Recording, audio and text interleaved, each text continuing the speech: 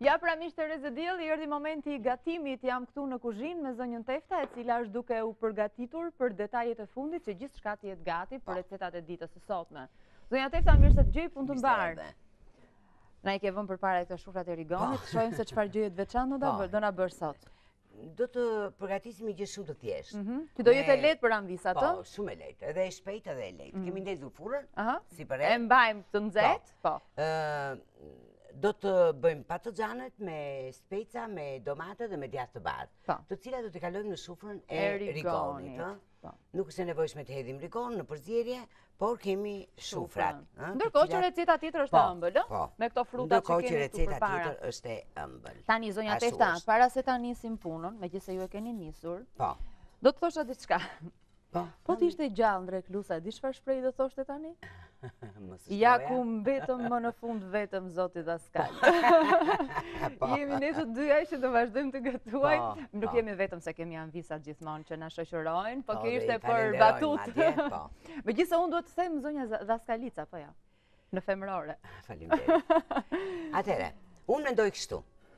Të përgatisim brumin e tartës, pasi duhet të ri disa minuta. Në rregull. Dhe pastaj merremi me përgatitjen e patëllxhaneve me Në rregull, djath. mirë. Radhën e punës ju e dini siç duhet. Në mënyrë që ti bëjmë me radhë ti kemi të renditura. Këto ti largoj për momentin frutat? Ato po, i largojmë se pastaj do të na duhen. Në rregull. Ja i vëmë. Atëherë, nuk do harrojmë se është bërë dhe zakon në fakt që kosin e punojmë, ashtu se dhe janë visat veç çaj Lipton, edhe nga një gotë lëngë e kemi të nevojshme, me thënë të vërtetën. Është gjithë kjo pajisje, mbështetemi mirë këtu. Po mirë, mollë dhe karrot nuk do na bën të keq, si mendon? Jo. Mollë jeshile antioksidant, jo fare. Karrot që na ndihmon për të nxjerrë lëkurën, se jemi në çik të bardhë tani përpara plazhit. Mirë, atëherë, zonja Tefta, gjatë kohës ju do bëni brumin, unë po merrem me përgatitjen e lëngut frutave, që është shumë e lehtë me këtë pajisje të firmës Kenwood. Dhe mund ta bëni në çdo moment të ditës. Jo vetëm lëng frutash, po dhe lëng perimesh. Apo jo, zonja Tefta? Po, edhe lëng perimesh. Sipas dëshirës, sipas nevojës. E kemi shumë të lehtë, pasi kjo e ka grykën e madhe, futet kokra siç është kështu. E lar mirë. Po. Edhe mund të pritet të gjysmë, nuk ka problem. Sepse ka ekstra largë këtë masën këtu. Dhe do ta shijojmë. E kemi vënë në prizë. Po. Shumë bukur. Edhe karrota. Edhe është e mjaftueshme.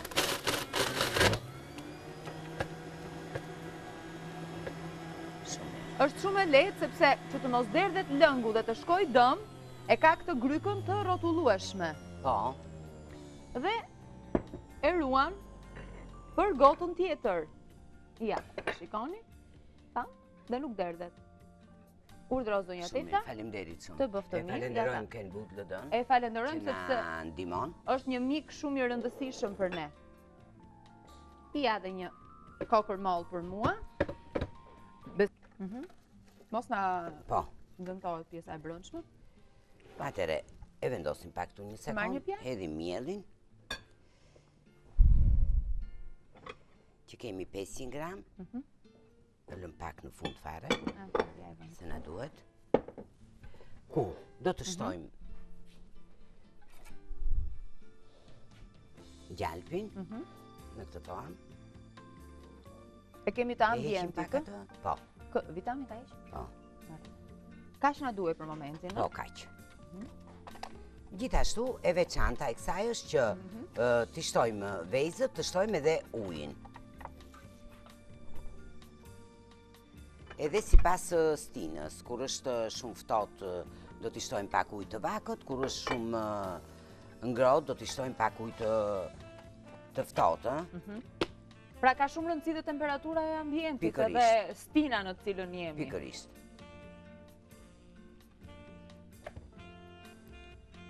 E bën kështu copa që ta kesh më të lehtë për ta punuar. Po, që të përfshijë edhe më mirë në pjesën e miellit, sepse do të punohet me duar. Sigurisht, siç bëhen brumrat zakonisht, Po, do të punohet me duar. Nëse të duhet gjë tjetër, pastaj të ndihmoj unë që të mos Kemi dhe ujin e kam bërë gati atje. Ku është uji zonja Tefta? Atje pranë te tryeza. Po. Ne kemi pak të vakët, Po, pak fare. Atëherë do të punohet me duar, derisa të përfshihet në gjithë miellin, Kemi bërë dhe herë të tjera. Çfarë është e veçanta e këtij brumi që të mbahet mend duke marrë për bazë miellin, përcaktojmë miellin dhe gjalpi do jetë sa gjysma e gramaturës miellit. Kjo është e veçanta. Dhe që duhet respektuar, pra. Po që duhet respektuar, po patjetër. Në mënyrë që biskota të bëhet në formën e duhur. Atëherë, derisa të përfshihet në tërë miellin, pastaj do të shtojmë vezët, 2 kokra vezë. Në këtë gramaturë 2 kokra vezë.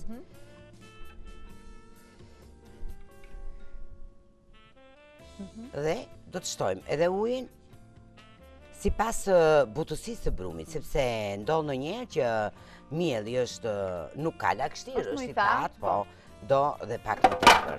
E heqim peshore fare, të njoftoj për ta hequr. Mirë, nuk na duhet se s'kemi punë peshore. Po bëjmë dhe pak zhurmë në kuzhinë sa duhet. Ja, pra, e shikojmë që është përfshirë, përderisa mielli është shkriftuar në këtë formë, është përfshirë gjalpi në tërë masën e miellit.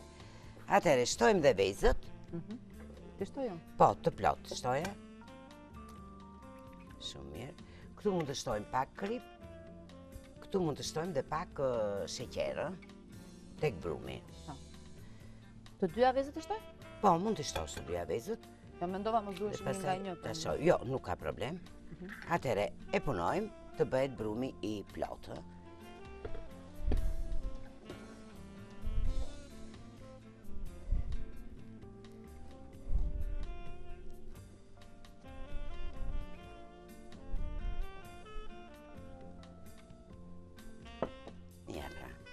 Është përfshirë i gjithi. Po.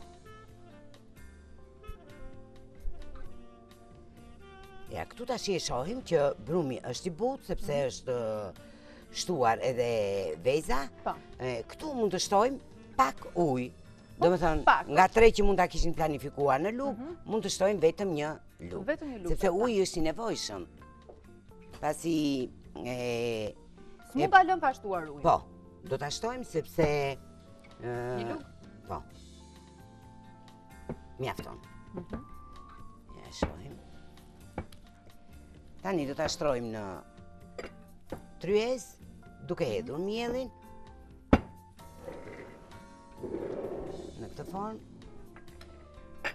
Dhe e punojmë dhe e lëm pastaj. Pra duhet të qëndrojë. Po. Pastaj do ta hapim. Ta largoj këtë? Po, marrim një pjatë të vendosim brumin me qesen.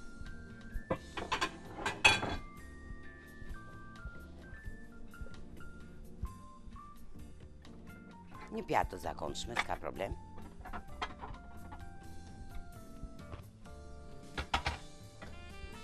Ja, duke që brumi e ka marrë formën e vetë. Pra, gjithë problemi i këtij brumi është gramatura e miellit. Përcaktojmë sa miell do bëjmë në bazë të masisë së tavës dhe pastaj gjysmën e gramaturës së miellit e hedhim gjalp. Po. Brumi do të jetë i fortë, i butë, si çfarë forme duhet të ketë? Jo, një brum i zakonshëm, si brumi i byrekut. Ta bëjmë uniform. Dhe e lëm pak. Ndërkohë, unë mendoj që të përgatisim edhe kremin e pasticerisë, pastaj merrem me patëllxhanën sepse nuk kanë shumë punë. Pa kremi duhet lënë të ftohet, me sa duket? Po, do ta lëm pak kremin të ftohet, sepse do jenë të gjitha të ftohta që do të vendosim dhe kremin edhe frutat. Një sekond. Na duhet për të lyer tavën që do shtrojmë petën. Ja, e mori formën e duhur. Po, e mori formën e duhur, duket. Ja, pra. Atëre. Ja, pjatën e mori. E mbledhi me qesen. Ja, për të një në të i këlluart me brumë. E mbledhi me qesen, e lëm pak minuta. Po të kemi mundësi edhe 30 minuta, mirë është që të rria. Po mirë, nësa kemi njësër punën, të Po, shojmë, se ndoshta dhe na dalin ato minutat. Atere, e lëm këtë më njanë dhe bëjmë gati, do të bëjmë gati këtë kremin. Kremin e pasticcerisë. Dhe me qenë se ta bëjmë gati për para, e kemi mësuar që i vendosim një kapak që mos na krijoj cipën, ose me një letër kuzhine.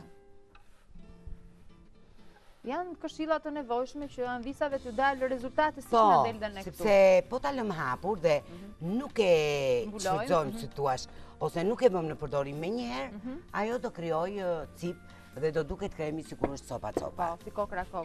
Nuk na del i bukur. Vet, ashtu është. Ja, një proces e kryem. Brumi po na qëndron, pran vitamit, tregon që është përgatitur me vitam. Po. Ndërkohë që në fakt ne tryezën e kemi plot me produkte të shumëllojshme nga Vek SHPK, të cilën ne falenderojmë pasi na lehtëson procesin e gatimit këtu me gjithçka që na ofron. Po. Deri tek tabletat knor, llojet e gjalpit, majoneza, mustarda e të tjera janë shumë. Atëre, kalojmë qumshtin. Po. Qumshtin e kemi. Për këtë mastin e kemi përgatitur apo tavën që kemi përgatitur, do të shtojmë qumshtin gati në 500 ml. Po. Ja, vendosim këtu. E kemi të mas këto, 500 ml. Me gramatur pra kjo. Po, të ngrohet qumshi. Po. Në një enë do të rrajmë vezët, gjithashtu edhe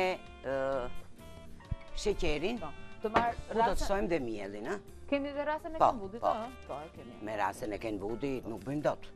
Pa rasë. Sepse na i shpejton punën. Na i bën akoma dhe më të mirë kremin. Atëre. Mirë e kemi? Në rregull. Ndërkohë, qumshti do të ngrohet apo do të nxehet? Do ngrohet patjetër. Apo do të nxehet? Të shohim. Po, do të ngrohet. Po, pra i ngrohet. Qëllimi është të ngrohet sepse duhet që kremi të na bëhet më shpejt, Se nëse ta hedhim të ftohtë, se ne mund ta hedhim dhe të ftohtë vezën. Avash, do më shumë kohë. Ndërsa ashtu kur e ngrohim, e bëjmë veprimin më shpejt. Mund të na duhet edhe kjo për të nxjerrën aty apo? Nëse e nxorrim. Edhe mund na duhet. Po. Atëre. Hedhim të verdhat. Do me thënë, jemi duke përgatitur kremin e pasticcerisë. Po.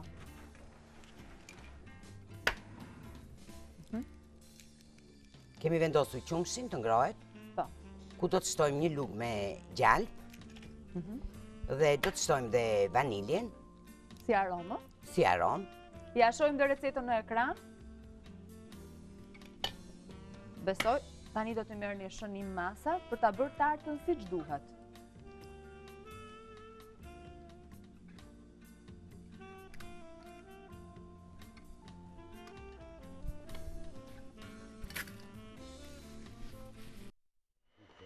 Ndërkohë, jemi duke bërë një punë paralele. Po rrajmë vezët me sheqerin edhe me miellin, më saktë të verdhat e vezëve, ndërkohë që po hapim brumin e tartës, sepse është momenti që ta vendosim për tu pjekur në furrë, dhe pastaj do vazhdojmë me proceset e tjera.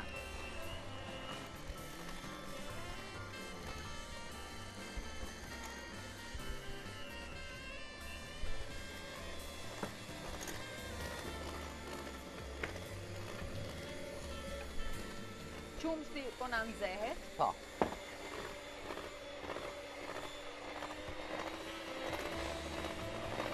Shumë.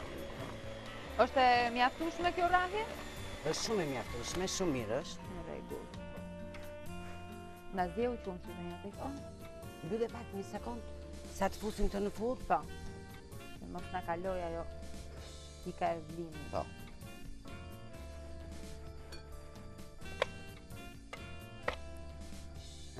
Tarta do të bëhet e plotë. Po, patjetër.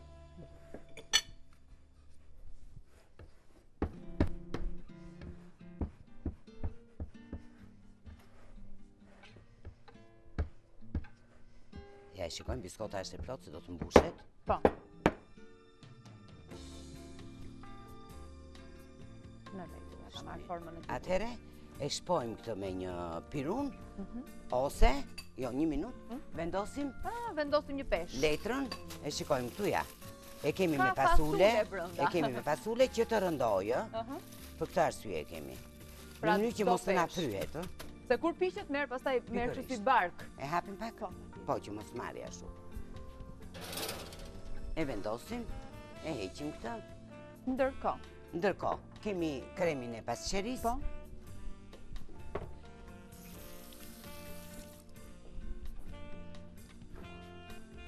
Qumështin tani të ndezim? Po, e ndezim tani dhe e hedhim me kujdes. Një minutë. Ma e pak atë mua? Në zjarë minimal? Po. Ma e spatulën e hequn që të... E hedhim më bashkë, të bëhet një masë. Pjesë. Pra duhet bërë pjesë që të mos na... Jo, mirë është që të bëhet masa homogene. Dhe pasaj kemi të lejtë për ta kaluar në...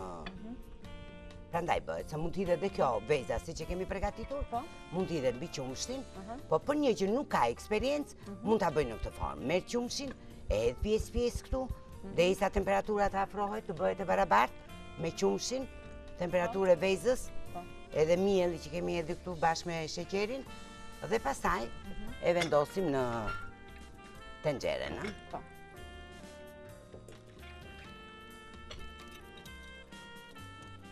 Duke e trazuar me kujdes, në mënyrë që mos na kokrizohet.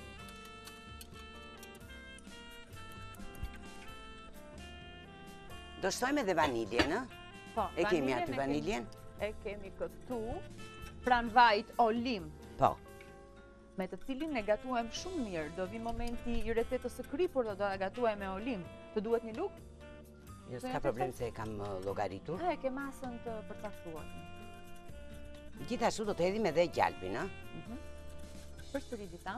Sa vitam do të shtojmë? Ja, një luk të plot. Një luk të plot.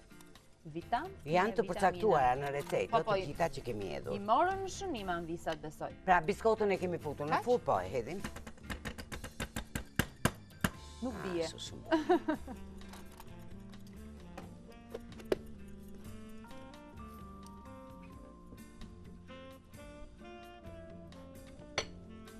Këto i heqim tani, si kemi të nevojshme, dhe do kalojmë në përgatitjen e frutave, që do t'ja vendosim sipër, no?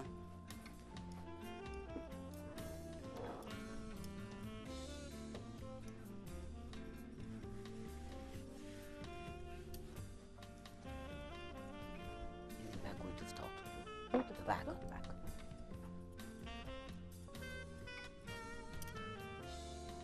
Ja, pra dhe kjo po e merë formën e vetë. Kremi pasqerisë. Sa? Kaq apo më shumë? Po, lej se zbutet vetë. Këtë rullin të largojë? Po.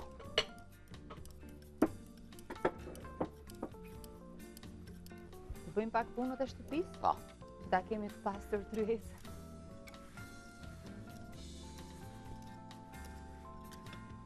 Ja, pra shikojmë që masa u bë, si duhet, dhe do t'a lëmë me kapak, ose me një letër kuzhine, të ngjeshur në sipërfaqe, e bëjmë gati atë letrën e kuzhinës, në mënyrë që mos na zërcip. Sa të piqet biskota, që e kemi lënë në temperaturën 190 gradë. Kjo? Po. Ja, na e mori formë. Shumë mirë është. E heqim.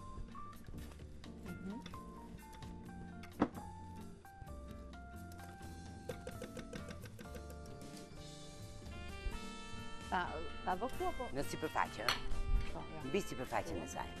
E bllokojmë sipërfaqen, në mënyrë që mos marrë ajër, sepse ai ajri e krijon ato. Ja. E lëmë në këtë formë dhe e kemi në rregull.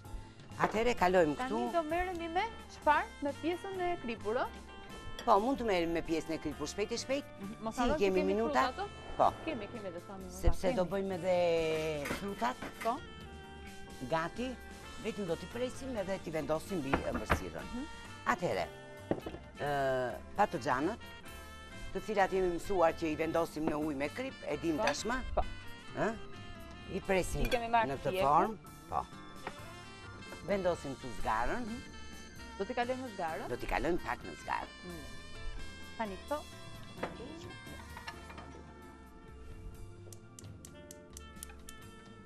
E ngrojmë për para. Na duhet në një enë? Duhet ajo tava që kam vendosur ato unë. Shufrat e rigonit. Shufrat e rigonit. Ja, do të bëjmë 2 shufra, sa për të parë modelin. Sa për një pjatë? Po, të plota. Gjithashtu do të presim edhe speci në këtë formë. A ta spërkas pak me vaj ullin zgarën dhe liman? Pa tjetër. Në rejtë. Sepse na i bëm patëllxhanët më të mirë. Vaj transparent i rafinuar nga farat e Rreze Diellit të cilësisë së parë. Në mund ta përdorni për çdo lloj gatimi për të mbajtur dhe në kontroll kolesterolin, pasi përmbajtja e vajit olim ju ndihmon që të keni një shëndet të mirë.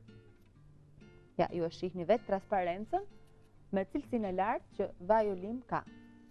E falenderojmë shumë Olim, sepse është një emër i rëndësishëm. Shumë i rëndësishëm. Edhe vlen. Atëherë, do kalojmë me njëherë tu tek zgara de limano, që nuk na i ngjit gjërat, do të kalojmë patëllxhanët e specat, ë? Po. Pak fare, patëllxhanët madje se specat nuk kanë. Po, specin e lëm ashtu natyral. Po. Duke i kirposur fare. Ta e qëtë? Mos na shkon dora gabimisht e sheqer. Nuk e dëmton. Jo, nuk e dëmton, por na dhe në shihen që ke çuditshme pastaj. Do t'i kalojmë pak fare në zgarë, se pastaj shufra do të kalojnë dhe në furr, pasi do të vendosim edhe djathin, ë?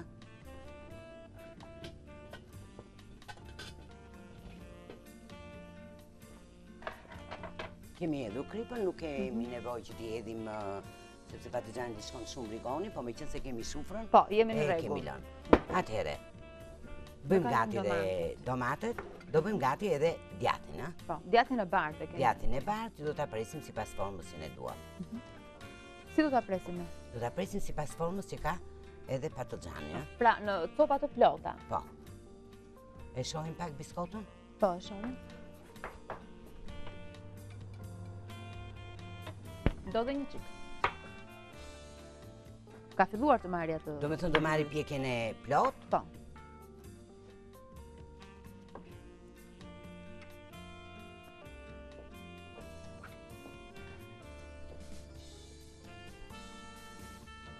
Pak do shëndrojnë këto zonja Tefta? Po. Kanë ma nxehtësi? Po, po kërcasin. Mirë shumë. Pra patëllxhan, spec, domate, djath i bardhë. Po. Mos është kjo me e fort kjo tjetra? Me e fuqishme. Me e fuqishme? E provojmë. Që ti përgatisim edhe... Ndërkohë, shojmë dhe recetën në ekran. Po, e vërtet është me e fuqishme. Shojmë recetën në ekran që ju të merë një shënim për bërësit për këtë recetë të kripur. Po. Atëherë, bëjmë dhe prerjen e djathit.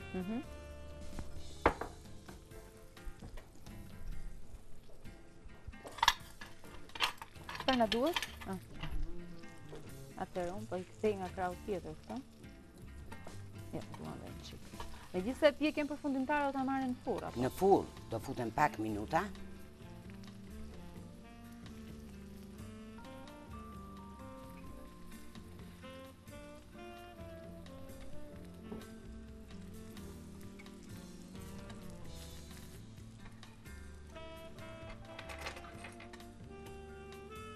Ndërkohë edhe këto të ëmblat naftohen, ë? Do të thonë na marrin temperaturën më të duhur, si kremi pasticerisë që kemi përgatitur, ashtu edhe tarta po na piqet.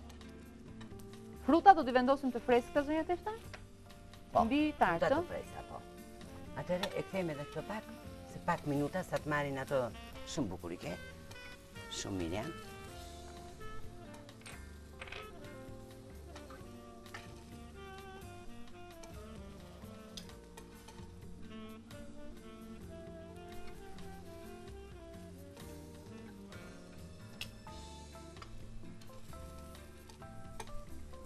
Po e në delimano të knaqin, fakt. Sepse janë edhe të pastra dhe gatuajmë me cilësi me to. Po ky patëllxhan që s'do të kthehet, kokë fort. Bukur, atëherë, kalojmë? I kemi në rregull ato? Po kështu nga ngjyra si fillojmë të bëjmë ndërtimin? Po. Tek shufra e rigonit, ë? Po.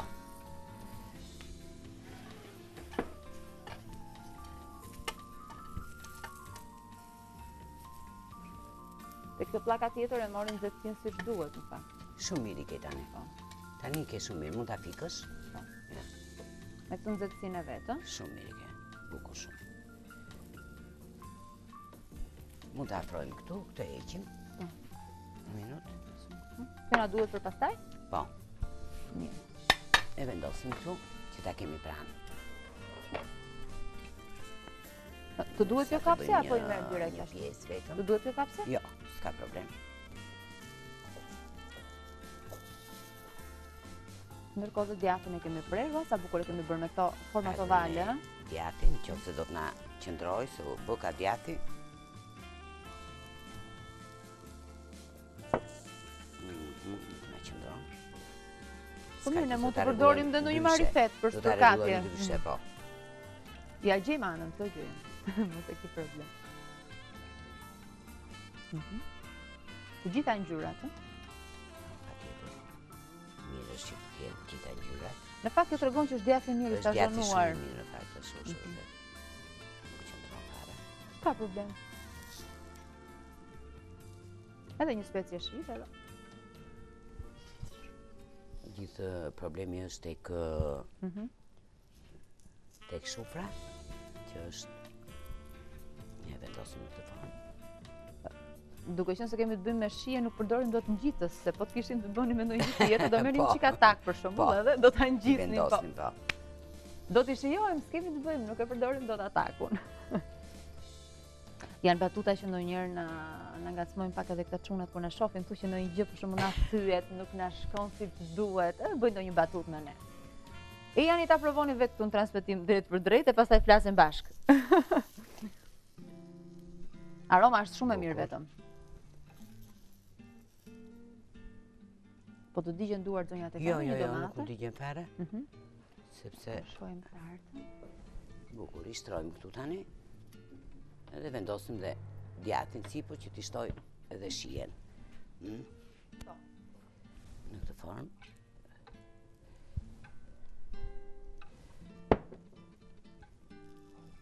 Shumë mirë. Edhe kjo është gati. Janë të mjaftueshme për një pjatë. Duke shtuar, po janë të mjaftueshme, duke shtuar edhe pak fare nga vaj ullirit në sipërfaqe. Ja, se ta flovim vaj. Dhe i fusim në furrë. Shijen e rigonit e kanë vetë. Po. Ja shtojmë dhe ato. Ja shtojmë. Vajin e ullirit. Bukur shumë. Kanë dhe rigonin. Aroma është shumë mirë. Po, i heqim këto. Besoj dhe vaj është i mjaftueshëm, no? Po, i mjaftueshëm, se i kemi kaluar dhe në zgar. Po. I kemi bërë dhe me vajin olim, kështu që. Tani të shojmë tartën një qik. Do kalojmë tek tarta, shpejt e shpejt bëjmë gati frutat. Po, ndërkohë që zgarën dhe limano, 7 lete kemi e, pastrojmë dhe mund ta përdorni dhe për ndonjë proces tjetër po doni. Në qoftë se do gatuani më shumë se një recetë. Ja. E heqim dhe ato.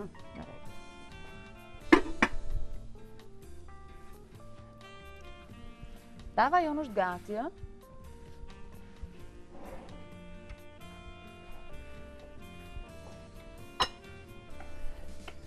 Ndërkohë, ti hedhim një sy tartës se ç'bëhet në furrë janë tek tartën. Akoma ka nevojë dhe pak. Do edhe pak. Po mirë, merrem me frutat? Patjetër, ne do merrem me frutat. Merrem me frutat. Kremin e kemi bërë gati. Kështu që e kalojmë këtë vajin olim atje. Po. Na hyri shumë në punë në fakt. Po. Sepse na e ruajti dhe ato strukturën e patëllxhanit gjatë momenteve që ishin në zgar. Ndërkohë tani do... Atëre, marrim frutat të cilat i kemi bërë gati, i kemi larë. Po, me çfarë fruta do ta bëjmë? Me të tëra këto që kemi këtu? Po. Shumë mirë.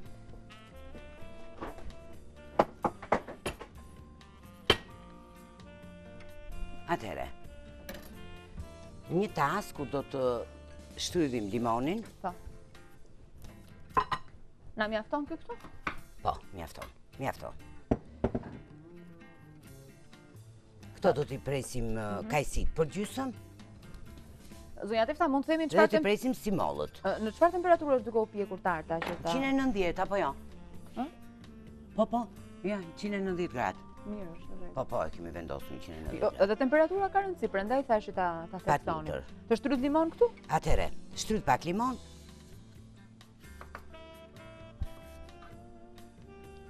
I presim edhe mollët. Kështu në feta, ti kaloj atje? Po, do t'i kalojmë në limon dhe me pak ujë. Të shtoj dhe pak ujë? Po, edhe pak ujë. Ujë kemi kanën këtu. Sa ujë ka që ato? Jo, shto dhe pak. Pak. Se pasaj do t'i heqim andej. Në rregull. Mjafton që të ruajnë ngjyrën. Po. Tani e kuptova. Bëjmë gati dhe kajsit, mund t'i presim si që janë. Po. Se i kemi larë. Vetëm i hedhi me kujdes si mos na prishen, ë? Po ja kështu feta. Forma, po. Kajsit? Të gjitha ato do të vendosen mbi tartën e pjekur. Do me thënë, do shtojmë kremin, pastaj.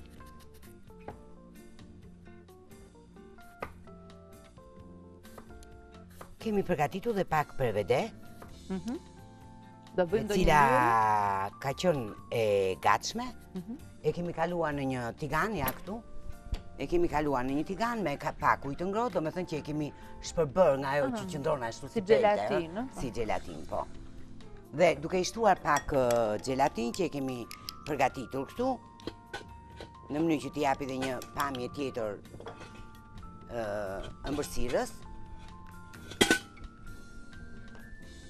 do lyejmë pastaj në fund fare. Tani, me këto kajsit i vë këtu, apo s'ka problem? Po, kajsit do t'i vendosim kështu, si feta. Ja, në këtë formë. Të holla, do t'i vendosim rrotull.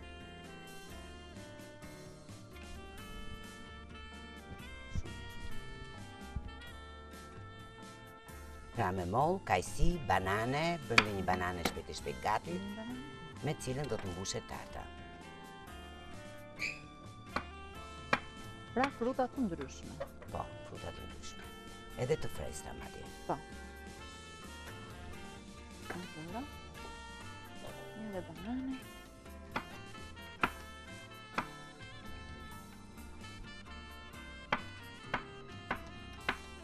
Po dhe banane duke kaluar në limon duket, ë? Po, patjetër. I vendosim te molla, kajsia nuk është e nevojshme tani. Do t'i vendosim në një pjatë edhe bëjmë mbushjen e ëmbëlsirës. Zonja Tefta?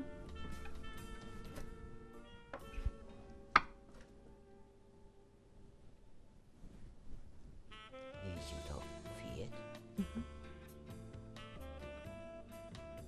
Dalin ndonjëherë të shkreta, s'kemi të. Po. Jo, se na pengojnë edhe në...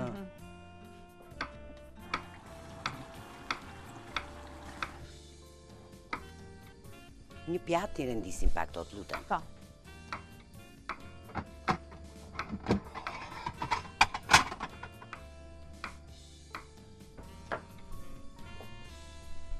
Jemi në minutat e fundit, Zonja Tefta. Shumë mirë kemi.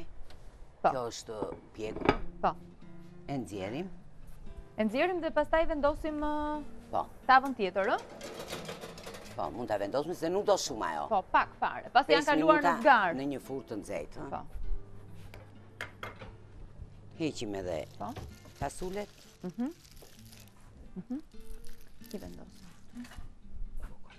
Edhe? E kemi shumë mirë. Dhe kremin e pasticerie. Shtojmë kremin, e hedhim në mes. Të duhet një lugë?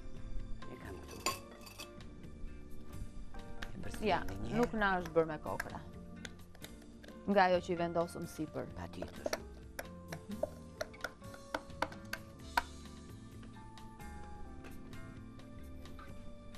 Dhe tani vendosim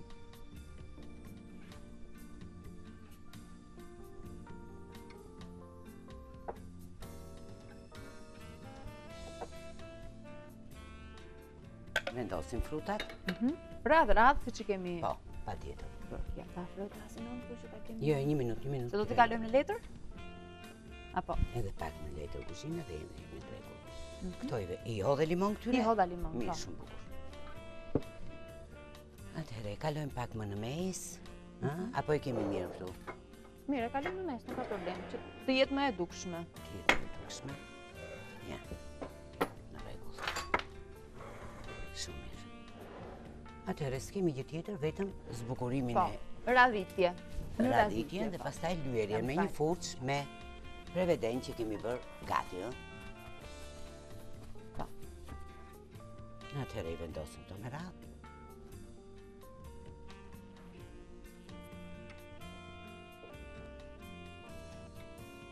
Pak furçën e Nida, furçën e për ta lyer me preveden,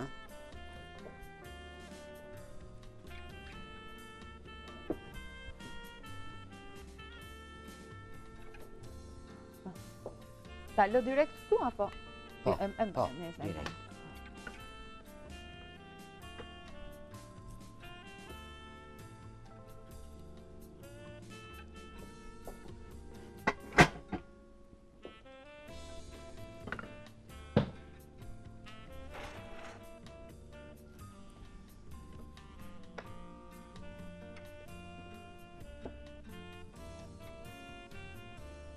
Ma ta në kamerave po lëpin buzot.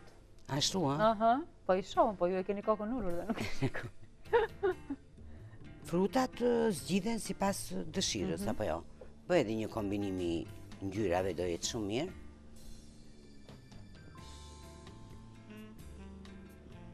Në të formë.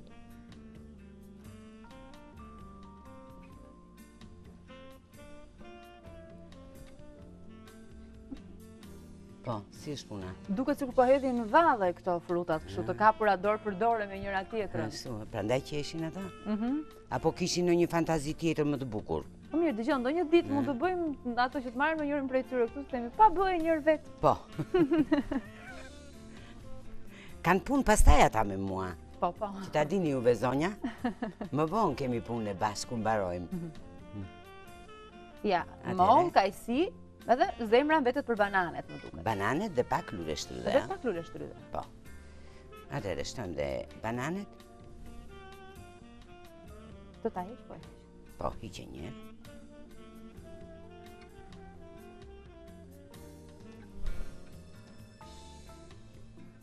Në fund fare edhe bananet. Këto lule shtryde.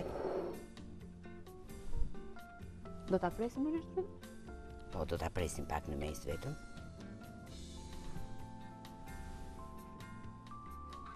Ja, pra. Si do ta presim për gjysmë? Po, nga lart poshtë. Shumë bukur. Po.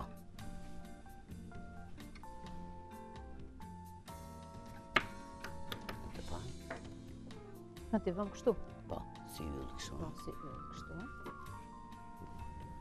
Edhe që shtrira pak. Ja, kjo është tarta jonë. Vazhdojmë dhe tjetër. Një të plot. Se kemi mbaruar? Të vëm një të plot. Kjo është. Ja, pra. Kjo është tarta jonë e përfunduar. Mos e largo. S'kemi mbaruar akoma, mirë, edhe një qik. Një furçim me prevede. Po, me gelatinë. Me gelatinë. Ja shton shien. Atjetër që ashton shien, sepse frutat janë të freskëta, të papërpunuara. Kështu që e duan atë pjesën e sipër. Po, e duan atë.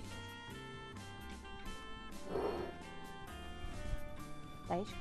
Po, heqim dhe të. Edhe kemi kujdes tavën që kemi në furrë.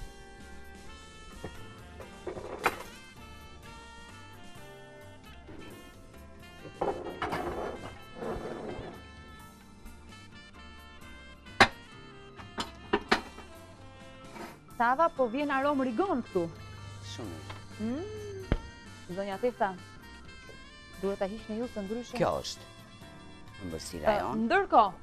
Ndërkohë, atëherë jemi në fund fare, e nxjerrim tavën nga furra, sepse ndryshe nuk mund ta tregojmë. Atëherë, kjo është tava jonë, që të dyja tavat, një e kripur dhe një e ëmbël. Ju bëf të mirë që të gjithëve.